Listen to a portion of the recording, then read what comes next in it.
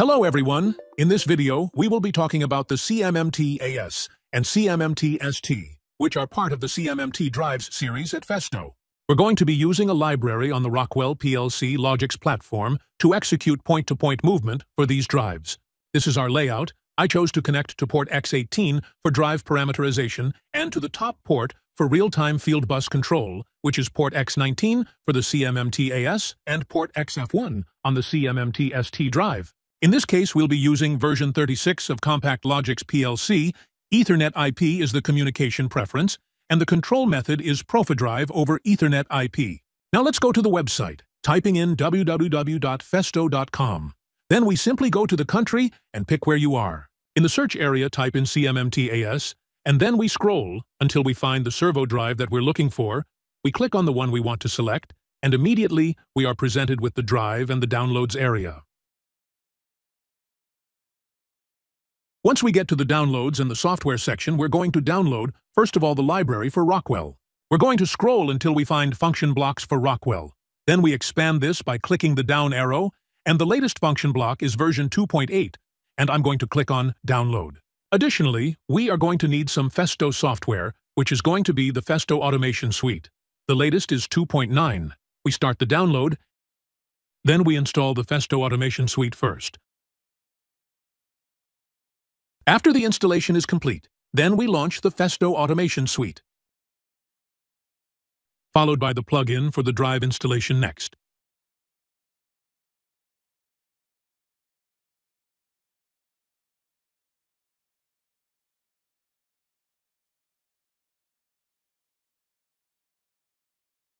And here is the installation complete.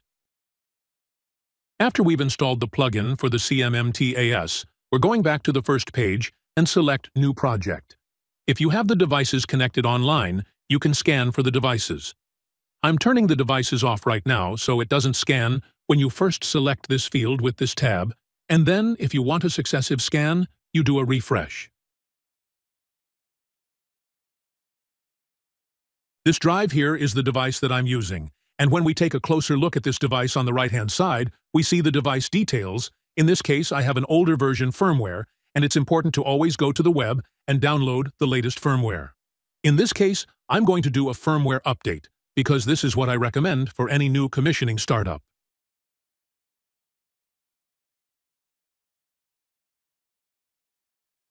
The controller now is cycling power. Then we go and click on Device Details, and now we can see that we have the new firmware 35.9 instead of 34.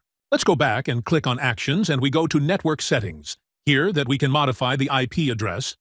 Automation Suite is able to find the device through DHCP on first startup, so you would turn off the DHCP enable, and you would assign an IP address to the device along with the gateway. And what this does is, it sets the front X18 port IP address, not the top port. The top port is going to be set inside of the project. At this point, the controller is ready for a program. First, I'm plugging in the Ethernet cable into the top port for the PLC control. Next, I click Refresh to rescan the device. This discovers the second port on the drive, and then I'm going to click on Add to Project. Now, let's go back to the home page. The controller also has a web page. We open the web page. From here, we can also do a download firmware package. We can also set up the network settings on the web server, and we have a diagnosis area. Let's go back to the home page. Now that we have this, we can rename the device. We can call it whatever we like. Then we double-click on the device to open up the first-time commissioning. Here you can start our first setup. We select the drive, and we start to add the devices from our project building material. In my case, I'll add my motor. I have an EMMT-SA motor. I enter here the part number found here on the devices, 5242197, and then click Apply. Next, I'm going to add an axis, so I'm going to choose this part number 8192344. I click Apply. Then we're going to add a mounting kit between the axis and the motor. That part number is 8197468. Click Apply, and thus we've got the hardware selection complete. Now, let's work on the device settings. In my case, I'm only using 120 volts, so I'm going to modify this. For intermediate circuit voltage, I select 99 volts. I'm not using any external brake resistor, and I'm going to keep I/O and field bus for the activation of the enable signal. Next comes the application data entry. I don't expect to have a load or anything connected to my actuator. Here you enter the weight of the load you're moving with the linear actuator. In my case, since I have no load, I leave the field at the default value of 0. I'm going to keep the axis horizontal, but if I wanted to, I could flip it vertical. You could change the rotation polarity by clicking here or here. The next entry we need to change is very important. It is the field bus configuration. The available protocols are Profinet and EtherCAT, but in this case we're using Ethernet IP. We click on Ethernet IP, and here we can go and change the IP address of the Ethernet control port on the top of the drive, X19 for CMMT-AS drives, or XF1 for the CMMT-ST drives. Next we move on and configure the profiles, and we start with the factor group. In the factor group we have two parameters that we need to configure: the position and velocity resolutions. We have 6 decimal places for position and 3 for velocity. We leave the defaults unchanged. And then we have the telegram selection. For point-to-point positioning library, we use the telegram 1 to 11. Then we move on to the axis configuration under the axis 1 section. Here we can see, based on the part number, we're using the actual working stroke of the linear actuator. We begin with homing. For the homing method, I'm going to go to the drop-down menu and scroll through the abundant referencing methods, and I select this one. At this point, we're done configuring the axis, but we still see some orange squares that represent parameters that have wrong values, and we need to correct them. Most errors are corrected by clicking this button, but some have to be adjusted manually. If we click on the small orange square next to the parameter value, we see the recommended values that we need to enter to correct the error. So let's correct these values by starting with correct all parameters, and then we correct each one individually.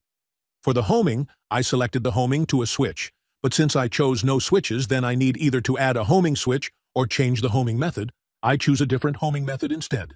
Then we move on and correct the other remaining errors.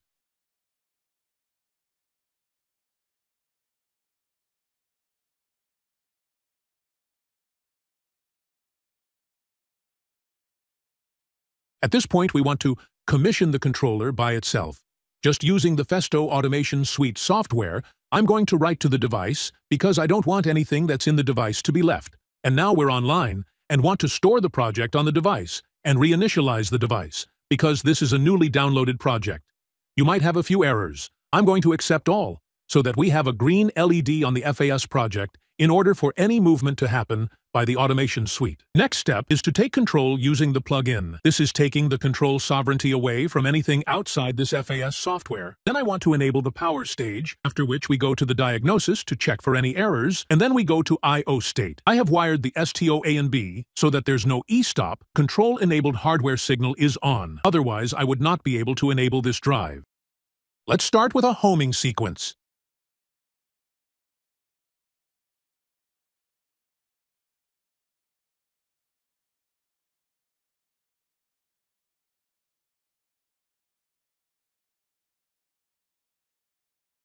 Now let's run a jog sequence.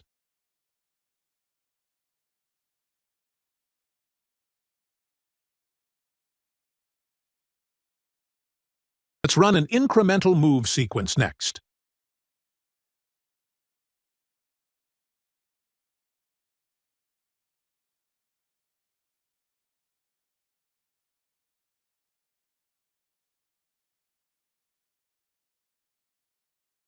And finally, an absolute move sequence. Now let's go to the software application portion. Let's start Rockwell Studio 5000 and start a new project using the processor 11769 L36ERM part number. But in your case, it can be any Logix processor. I'm using software version 36. Next, I'm importing the AOI for the CMMT drive from the folders I have previously downloaded from the Festo website. In our case, we are using the Extended Process Data AOI, which is an optional telegram to exchange additional parameters from CMMT drive. The extended process data can read and write up to 8 parameters or 32 bytes from the CMMT drive.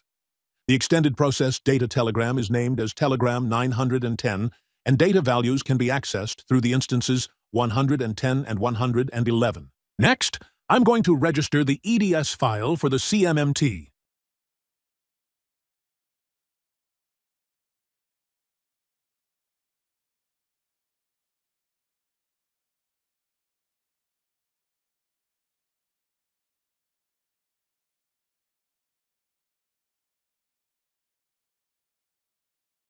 After the import, I'm adding the CMMT drive to the I/O tree .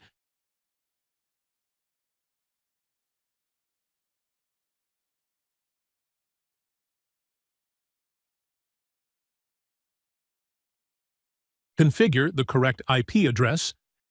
I'm changing the format from SINT to INT, and then I select Extended Process Data, Exclusive Owner option from List. Select SINT data type. Click OK button of Module Definition. Click OK button of EDS Configuration window. And then download the program to the PLC to test the I/O communications.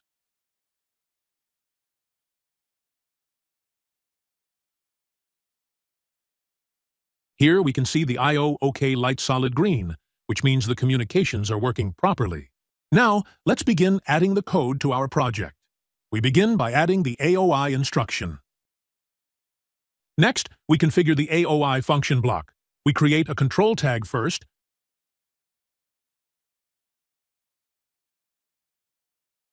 then we map the input and output control tags. Click on the EPD input field. Select the name of the tag from the pull-down window. Then click on the EPD output field. Select the name of the tag from the pull-down window. Now let's go back to the Festo Automation Suite and set up the data we need for the exchange between the CMMT drive and the PLC using the new AOI. We go to the Profiles tab, click on Profit Drive, and then click again on the Extended Process Data tab. Here we can pre-select 8 parameters that we can read and write between the two devices. We can start with the sent data from the drive to the PLC. I will add just 5 parameters to read. I have already added 4 and will add 1 more.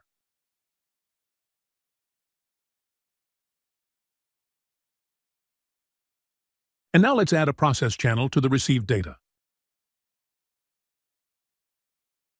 Let's go back to the PLC program and configure the new AOI.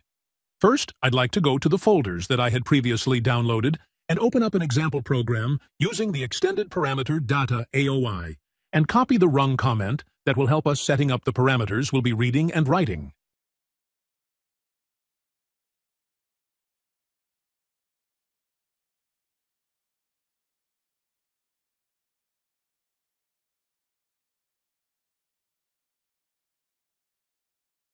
Now, let's configure the function block parameters for the data exchange we want to execute between the PLC and CMMT drive.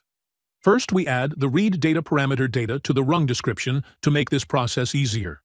Then we evaluate the data size. As we can see, our parameters have a size of 2 bytes. It's UINT, and from the information above, we see that for this data type, we must use number 4.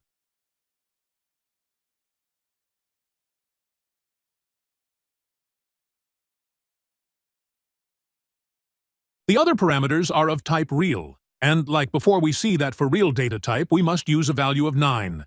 And since we have 4 parameters of real data type, we enter a value of 9 for each one of them, so it's a total of 4 9s.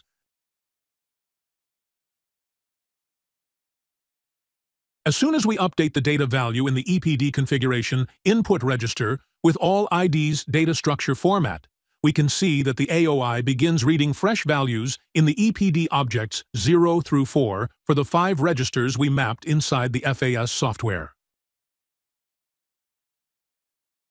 And now let's add a parameter that we want to change from the PLC code, the CMMT drive. For that, we go back to the Festo Automation Suite and add to the receive data the referencing method parameter, and then we go back to the PLC AOI function block and enter the corresponding value for the parameter based on the data type. In our case is 5, which represents double integer data type.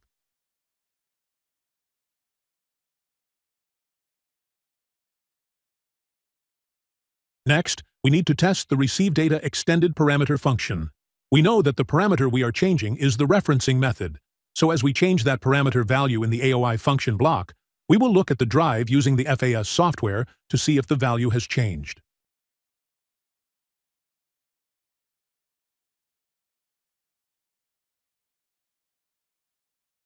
Next objective for our video is demonstrating the FixedStop moves using the point-to-point AOI function block, assisted by the extended parameter data, AOI function block.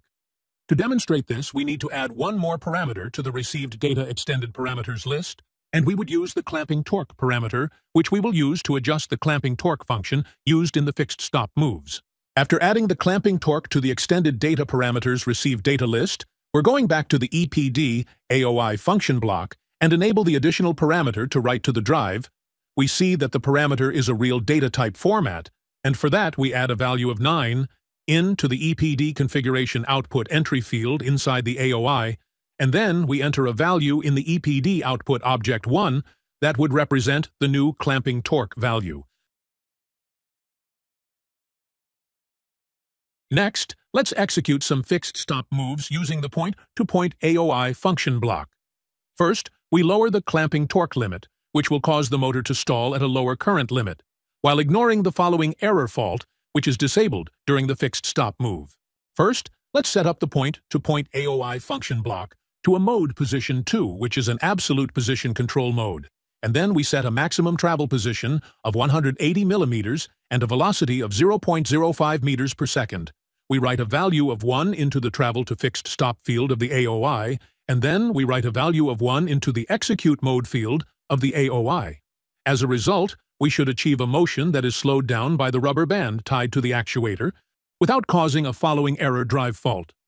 When the clamping torque value was reached, the axis acknowledge set point and clamped torque reached flags are turned on by the AOI as the axis is continuing its travel to the final absolute travel position of 180 millimeters. If we repeat the same move without enabling the FixedStop move, the axis will fault out with position following error.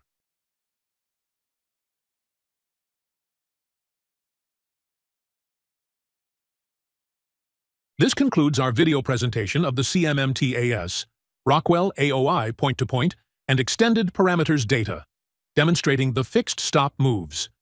We hope you found this video useful. For additional technical documentation and instructions, please check out the video description below.